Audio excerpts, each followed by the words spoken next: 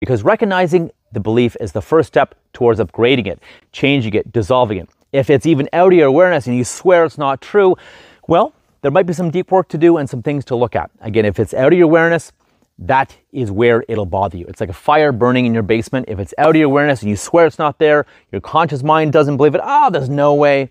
Well, if you don't have what you want, I can almost guarantee you that there is some sort of self-limiting belief there.